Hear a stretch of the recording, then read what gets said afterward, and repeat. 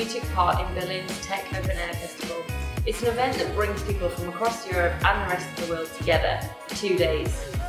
With a mix of satellite events which take over the city and some great speakers, it's an event that you don't want to miss. Futurice was part of Tech Open Air again this year as our Berlin MD, Gian Casanova, took to the stage to talk about facial recognition and our work with thin air. We were also in the main exhibition area where people came along to our booth, got chili corn tattoos and picked up some of our most wanted stickers.